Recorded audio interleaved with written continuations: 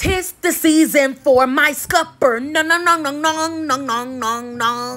Come with me to the garden spot, y'all. I went past my hometown to Sparta, Georgia. The Devereux community, that is. Look at this vineyard. I am so ready. Mr. Lynn right there about to show me what he working with this year. I got Muscadines. I got Scuppernongs. They are seasonal, so I have to get them while the getting is good. Look at them, look at them, look at them. Because what I refuse to do is to pay $5 in the grocery store for a quart and half of them be green. I'd rather pick my own because it's more satisfying for me. I'm a country girl. I'm used to getting out there digging and doing what I need to do to get what I need to eat, okay? Yeah.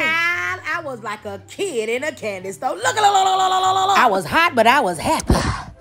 Let me get down on my knees and tell the Lord, please, help me, please. Help me.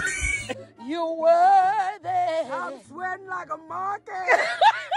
Y'all know I'm with my girls, so we got to have a good time in whatever we do. We have a good time because it's quality time. Y'all know how I am with my mama. Now look at this slow motion. Look at them, honey. And I got, what, it's 20. Y'all finna see the basket I'm gonna carry. $20 for that basket. Do you hear me? And I got 3 baskets full. And when I clean them, that's 15 gallon-sized bags. More bang for my buck. Yes. Listen.